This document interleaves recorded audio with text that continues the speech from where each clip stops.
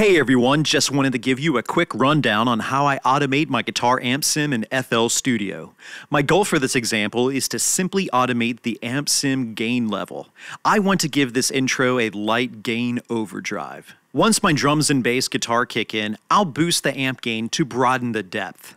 First, I need to head over to the mixer track housing my amp sim plugin. I have two instances of this plugin applied on hard pan left and right guitar tracks. I'll apply my automation to the guitar left track first, and then link the automation to the other guitar track once finished. With the left guitar amp sim pulled up, I'll first nudge the amp gain dial in either direction. From here, I want to click the plugin options at the top left corner and select Browse Parameters. You can see within the browser panel, the amp sim gain parameter is selected. Now I can right-click and select Create Automation Clip. The new automation clip is added to my project's playlist. From here, I can add points within the automation clip timeline, which correspond to the intro and subsequent song opening. With my points added, I can visibly raise and lower the amp gain effect. Now that my left rhythm guitar plugin is set, I just need to link the guitar right plugin to bring this effect into parity. To do this, I simply pull up my right rhythm guitar amp sim and then double-click the newly created automation clip.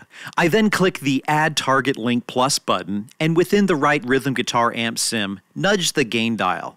Making sure not to affect any other setting, click the Add Target Link Plus button once more to complete the link.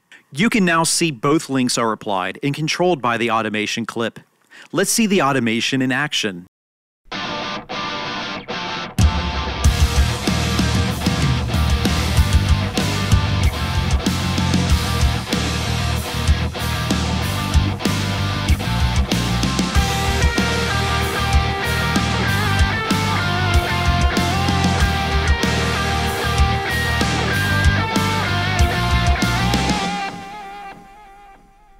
So there you go. That is automating your guitar amp sim in FL Studio, and this was only barely scratching the surface.